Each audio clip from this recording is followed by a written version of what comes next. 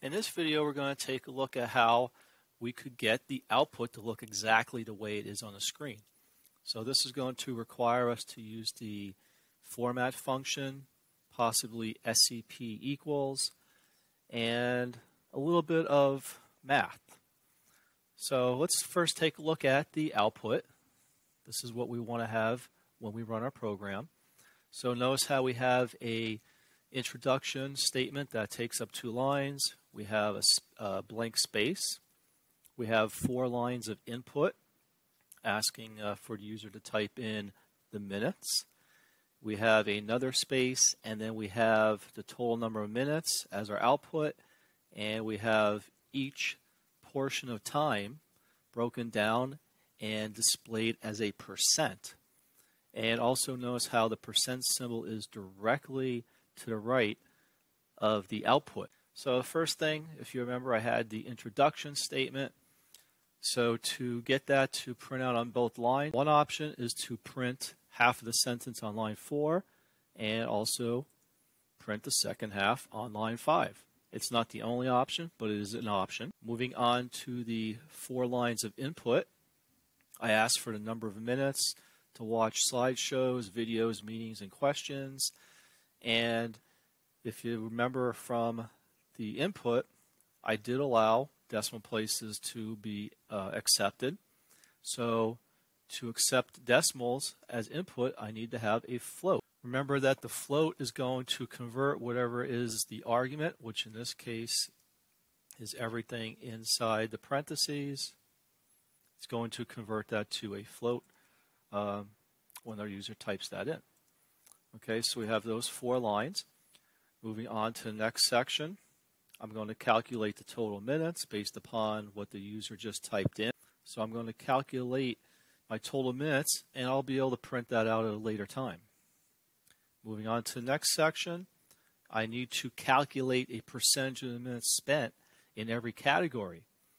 Now keep in mind that when I do division, it's going to give me a decimal format. So for example, if I do 10 divided by 100, I'm going to get 0.1. I do not want to print that 0.1 out for my user to see. So I need to add this second portion of math where I convert my decimal results to the percent looking format that most people are used to seeing.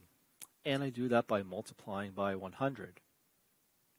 Now my final section, again part of the IPO, is my output section, and this is where I could print out everything I need to print out. So there's my total minutes on my first line, and I'm printing out my converted percent. I'm printing out my converted percent with the watching videos and all the way through the rest of my values. So I'm using the format function to convert each one of these values, and I'm going to convert those to 1 decimal place. So the format function has 2 arguments, what I want to convert and the specifier, how do I want to convert it.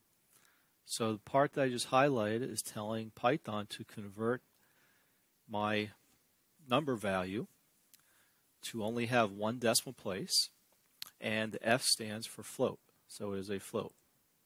And I'm going to follow that with the percent symbol. Now in order to get the percent symbol directly to the right of my number value, I'm going to have to eliminate all the default spacing in my print function by using the SCP separator command. So we'll run this one more time. And if you take a look at the left side of the screen, that is my source code, and on the right side is the output. This portion of the output as the result of lines 4 and 5. I'm getting my input on lines 8 through 11.